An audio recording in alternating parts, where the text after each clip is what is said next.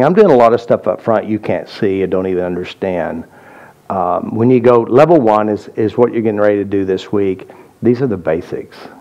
These are the basics of how the mind works. When you get to level 2 and 3, it gets bigger, really bigger. And you can make some really deep unconscious shifts for not only yourself, but for others. And I believe that we're here on the planet to help ourselves, and what we do inside of ourselves, we're going to do to other people. So I always think if you heal yourself and change yourself, you'll be nicer to other people.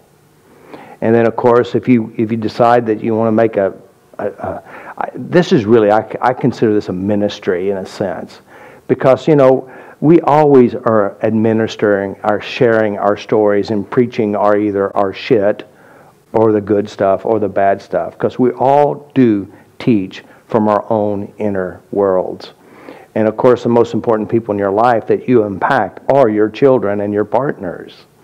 And so even tonight, when I burn a candle for your partners, that they had to put up with you, their life will get better as you start working on you. Isn't that right? So here's the most important thing, guys. As I will say again, change you. Change you, work on you.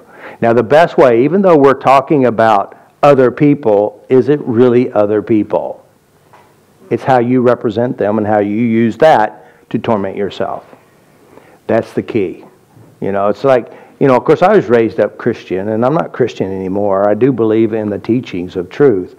And one of the things that he had said, you'll love your neighbor as you love yourself.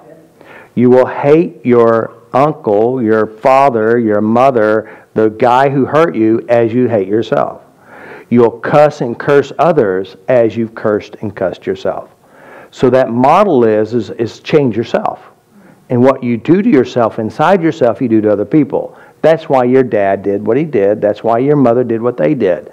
They couldn't give you something they didn't have. They gave you what they practiced. So if you're practicing pleasantries and remembering good things and you're changing the bad things, you'll do the same to other people.